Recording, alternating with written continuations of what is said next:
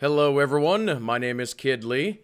The #1 complaint that people have had with this new galactic command system is the RNG of the command crates. This is something that they are going to be changing in Game Update 5.2. They are going to be focusing on drop rates for gear. The drop rates of better quality items such as Legendary and Artifact will actually get higher as you gain your command ranks. In a given tier, the lower quality items such as Premium and Prototype drop rates will actually go down as you gain those command ranks. Now currently in the game, here's how it works. Premium, which is green, has a high drop rate. Prototype, blue, has a medium drop rate. Artifact, purple, has a low drop rate. And Legendary, yellow, has a very low drop rate. What they're going to be doing is they're going to be changing it to the following. The Premium, again green, is actually no longer going to drop for tiers 2 and 3.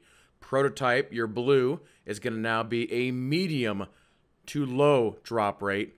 Artifact is going to be a medium to high drop rate, and Legendary is going to be a medium drop rate. And once again, as you level up, those rates are going to only increase over time, and their idea behind this is it's going to give players a much better rate at actually getting the gear that they want to be getting.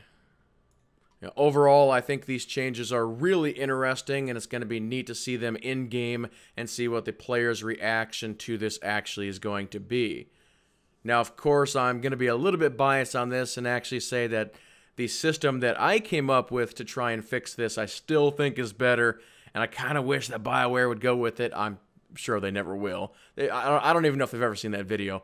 Maybe they have, I don't know. But at least with my system, you're guaranteed a piece of gear after you open up X amount of crates. It's a little bit more stable than even what these changes are, but like I said, it's going to be interesting to see exactly how these changes are and how players are going to react to them.